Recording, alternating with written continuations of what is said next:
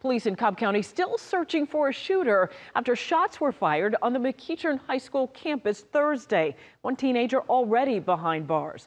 24 hours later, the school went into lockdown.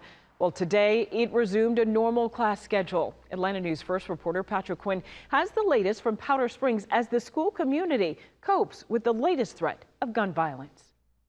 And I spoke with one mom off camera. She told me her son had to hide in the locker room while this investigation was ongoing. Now classes were back to normal today. She recognized it will take more than 24 hours for her family to process everything that happened here.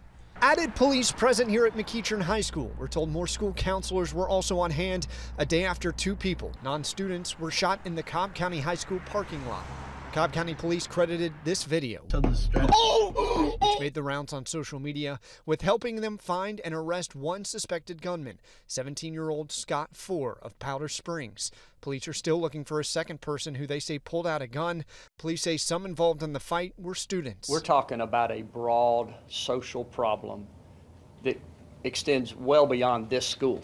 The Cobb County DA, Flynn Brody, told me they're working to mitigate this issue of gun violence among teens, telling me in an email, quote, "This effort will require the full effort of our county, elected leaders, parents, mentors, and our faith-based community to combat this problem." From a police department's perspective, our children are our most precious resource. We don't want guns to be on our campus, and I believe that's a universal belief that we want to keep our campuses safe. Police do not know the motive behind the shooting or why the two non-students who were shot were on campus.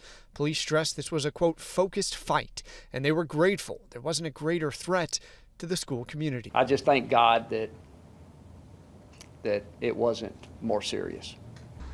Now, police say of the two people who were shot, one was shot in the leg, the other shot in the arm. Both are expected to be okay. Now, I reached out to the school district on if they'll make any security changes to potentially prevent people who are armed to get on campus. They told me they cannot release any of their safety protocols. If you have any information on that second suspect who had a gun, you're encouraged to reach out to Cobb County Police.